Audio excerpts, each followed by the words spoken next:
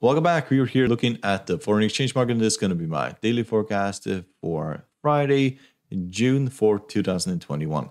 If you like to support our channel, you're welcome to hit the subscribe button down in the corner, hit the like button and the bell button to see our news videos, and we'll start by looking at the Great British Pound and the US dollar. So there was quite a lot of action in the market today. You can see there was a lot of movement in these five currency pairs that we are going to look at, especially as the US dollar appreciated significantly, or US dollar index appreciated significantly, and that of course had major effects on these currency pairs.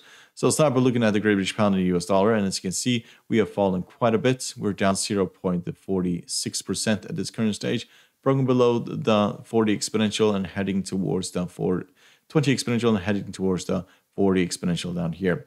So yesterday I said that technical indicators were turning around. They are definitely turning around in the daily chart at this current stage.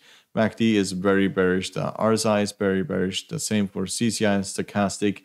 And it looks like we are going to head towards the bottom of the Bollinger Band here, which is roughly at the 40 exponential.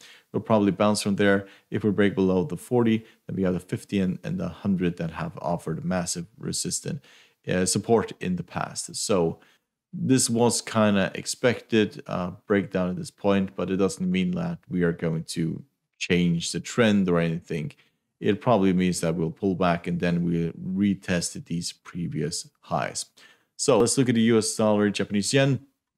As you can see, we have broken significantly. We're trading at 110, 311 at this point, way below this previous resistant barrier.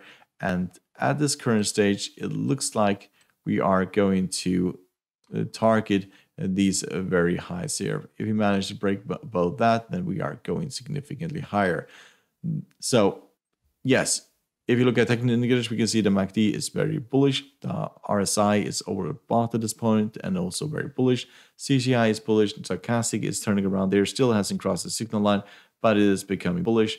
But we are at the top of this range. So it may well be that we will see a pullback rally and then a pullback very similar to what we saw here, as we are significantly outside of the Bollinger Band and we are approaching the previous highs over here. So the way this has been moving is that it has rallied up towards the top of the Bollinger Band, broken down, rallied, broken down, and so on. So that is to be seen. To buy it at this current stage is fairly risky.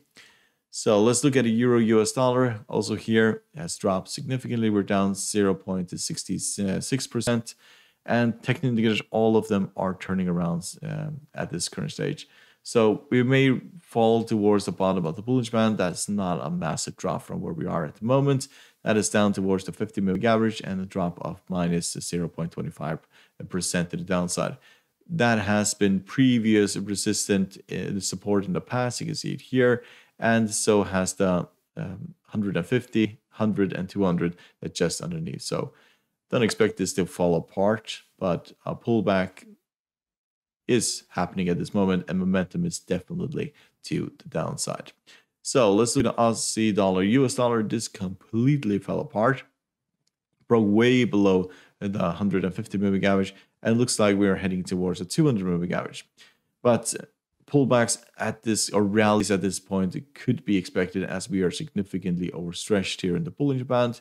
We're approaching oversold conditions, and we're also approaching the 200 moving average. So if we were to drop even further, then we'll probably bounce from the 200 moving average. We're also approaching previous lows over here. We can see it right there. This area here is roughly where the 200 moving average is, and also where we found massive support in the past. So yes, we could drop from here and then rally, break below the 200 moving average. That opens the door all the way down to the 300 moving average. So let's look at the US dollar, Canadian dollar. So finally, it has rallied.